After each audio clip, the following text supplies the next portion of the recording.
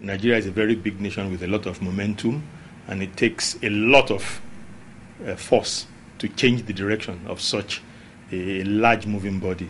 So what I might regard as modest achievements are commendable. They are, we thank God for little mercies. Of course, we want a lot more than that.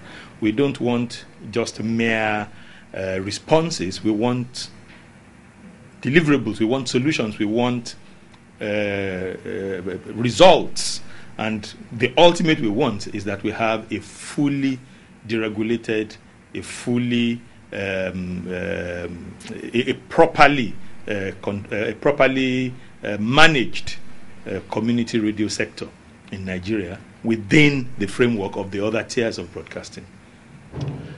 Dr. Adegbola, technology is a very important part of the actualization of community radio development in any environment. At this moment in Nigeria, if community radio stations were to start now, what do you think about the affordability level or affordability profile of Nigerian rural communities when it comes to technology, existing or emerging technologies in the broadcast sector? Communication technologies have always, until recently, been specialized, highly specialized technologies, and with this high specialization comes the difficulties of affordability.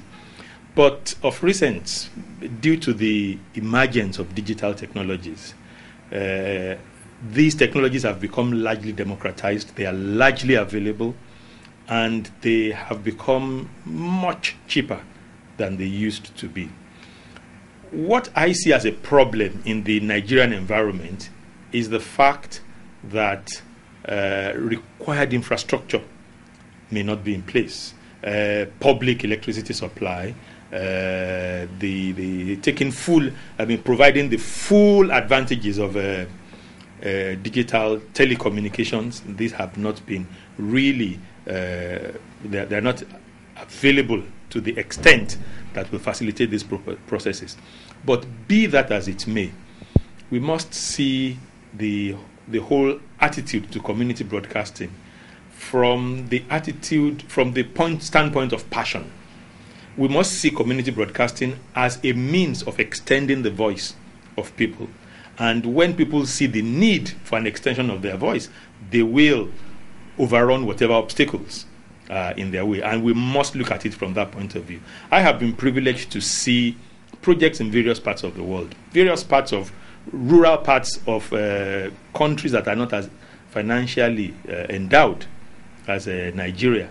And I see the passion, the efforts with which young people are making their voice to be heard, extending the reach of their natural voices. People, charging batteries over the weekend to run radio stations, moving batteries from the nearest town with electricity to their little village to ensure that they are able to broadcast.